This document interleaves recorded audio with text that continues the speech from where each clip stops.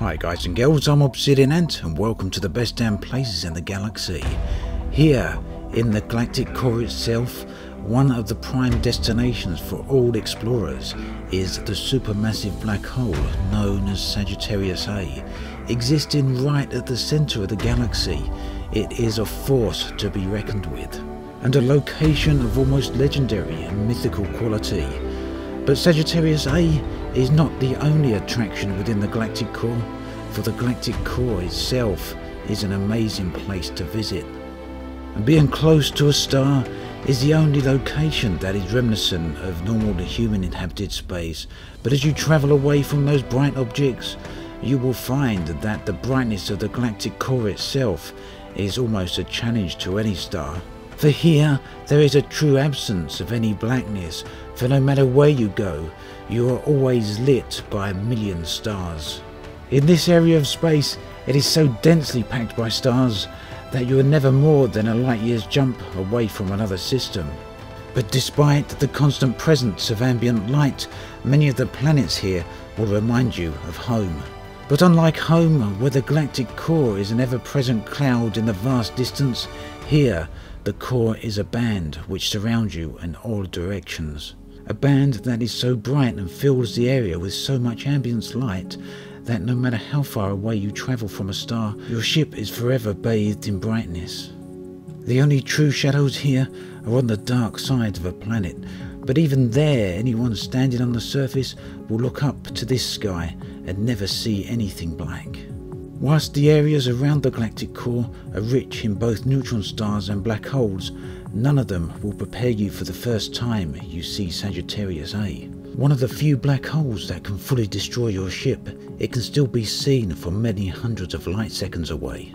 And such is the power of its gravitational field that it will distort space into an unrecognisable form. But whilst Sagittarius A is the main attraction here for most explorers, many often forget its companion, Source 2. A large blue-white star, nearly 5.5 times the size of Earth's own sun. Even the brightness of this immense star, though, struggles to block out the ever-present lightness of the galactic core itself. At close to 26,000 light-years from Earth, a journey to Sagittarius A is a serious undertaking. But it is at this point, the arrival here, that many explorers decide to turn back. For those, though, willing to continue on, they will soon discover that there is much more out there beyond this galactic centre. For out here, even the most mundane of discoveries can contain surprises. Anywhere else, this high metal content planet would perhaps barely be worth a cursory glance, but here, with such a powerful backdrop, it is a very different story.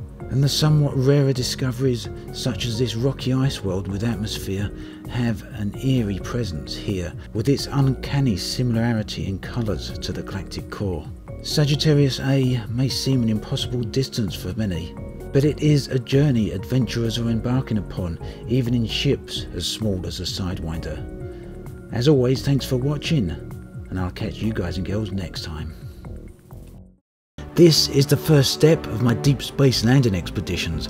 The plan is to head out into the void, into the deep unknown, in order to find out what exists on the planetary surfaces out here. At the moment, I'm just over 1,000 light years into space. This is Bernard's Loop, right near the Horsehead Nebula. And this planet is perhaps one of the most visually impressive I've seen so far. The shadows here are very dark, as you can see, a result of a very low-lying sun, but that hasn't reduced the impact of the Horsehead Nebula there in the background.